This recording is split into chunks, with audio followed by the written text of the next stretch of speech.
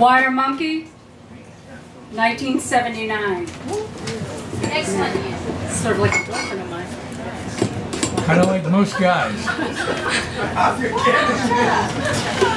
Wire Monkey, 1979. I was going over the want ads in Gertie's Village Voice when she and the man with no neck got back. Gertie was looking a little nervous, and the minute he stomped into the bathroom, again not turning on the faucet, she slipped me basically a full breakfast, expertly rolled up in paper napkins. I quickly hid it under the blanket. She quickly whispered in my ear, "We're going out to his mother's again, but we'll see you tonight at the Cow. I gotta talk to you about the toilet flushed." And she immediately went to the sink and started washing dishes. I kept reading the voice. I really wish he'd run the faucet. Mr. I left my neck in San Francisco, sat back down at the kitchen table and took a long, long look at me. Bets, there are a lot of men out there who would find you attractive. Not me, of course. Gertie's my style.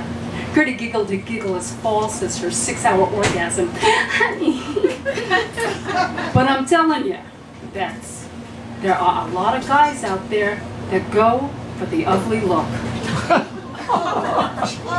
I didn't know what to say, so I looked at Gertie.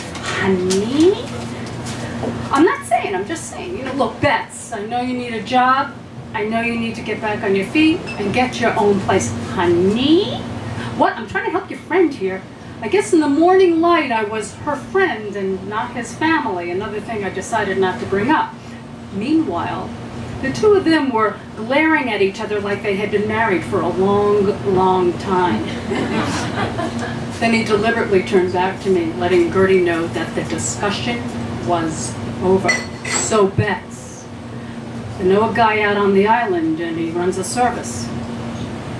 I must have looked blank. Gertie slammed down the pot she was washing. Don't you dare, Gerald. Gerald? His name was Gerald? Don't you talk to me like I'm my mother. I got a mother, so you watch yourself, huh? And besides, why not? She's an adult. She can make up her own mind. Bets! I was obviously looking at him like, your name is Gerald? Which, obviously, he didn't care for. It's good money. If you're interested, I could talk to my friend.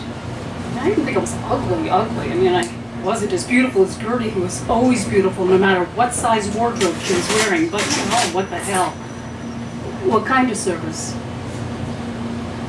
Judging from both Gerald and Gertie's faces, I clearly was missing something here. You know, like an escort service for guys out on the island because you can't always get into the city, you know? I still must have looked like a dog when you pointed to the television set screaming, "Look, another dog!" That's hooking, Gertie yelled, like what Charlie did. The last time we saw Charlie was in school in the 7th grade.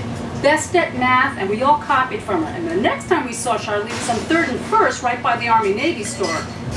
And she wouldn't even talk to us at all, except to ask for $5, which of course we didn't have. So yeah, I know hooking, and I just thought that most of it happened on a corner, and Long Island doesn't have any corners. It's when you, I know, it's the escorting part. Like, do you also go places? The happy hooker, remember? Gertie and I read that as soon as her father finished it and threw it away in the garbage room. Yeah, I remember the happy hooker, the Dutch girl or something, or for fuck's sake, I just woke up. Besides, wait a minute, didn't she have her own house? Like, when you have your own house, do you also have to go outside? Okay, enough. Even Gerald knew that when Gertie stamped her foot like that, the discussion was really over. So we all stopped yelling or being stupid. But when Gertie turned back to the sink, Mr. My neck is named Gerald gave me a long, long look. Then he winked at me. And I don't know, I winked back. But why not at least think about it? Thank you.